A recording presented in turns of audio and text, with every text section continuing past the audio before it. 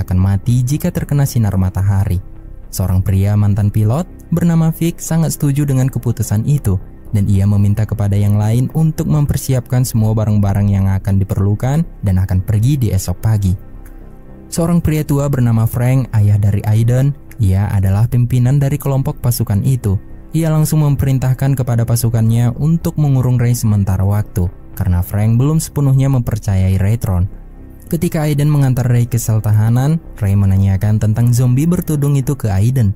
Aiden menjelaskan kalau zombie itu merupakan pimpinan dari para zombie lainnya.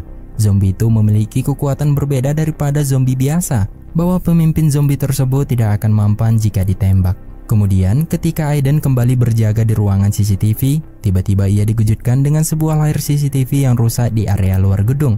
Ia merasa kalau para zombie itu telah merusak CCTV mereka. Lalu seorang pria yang tengah berjaga di lorong barisan Ray ditahan.